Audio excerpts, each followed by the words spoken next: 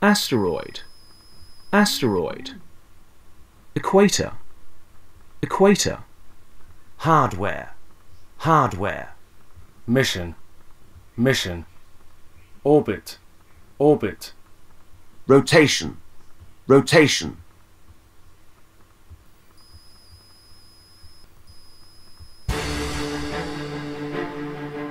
Reaching for the stars. NASA, the United States National Aeronautics and Space Administration Agency, was created in the 1950s.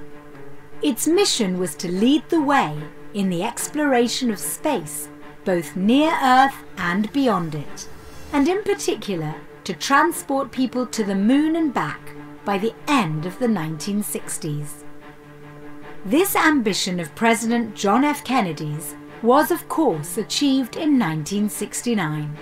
In fact, 12 astronauts walked on the moon during a number of missions between then and 1972. NASA is divided into 4 departments.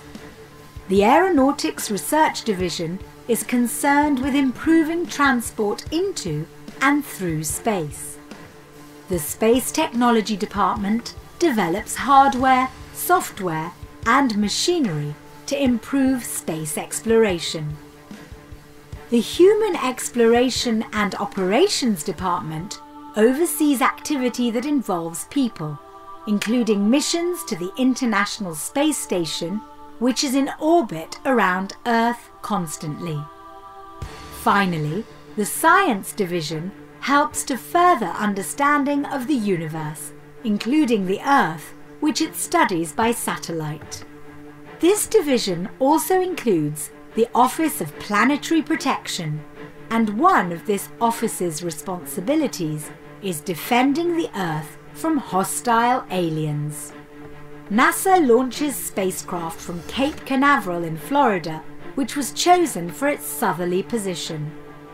Because the state of Florida is closer to the equator than most other US states, NASA rockets get maximum help from the rotation of the planet when they take off for space.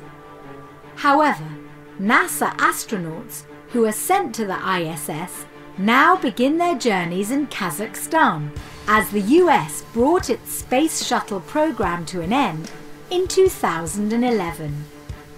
ISS missions now begin and end at the Baikonur Cosmodrome near Tayuratan in southern Kazakhstan. This is the same location from which Yuri Gagarin, the first man to go to space, began his journey back in 1961.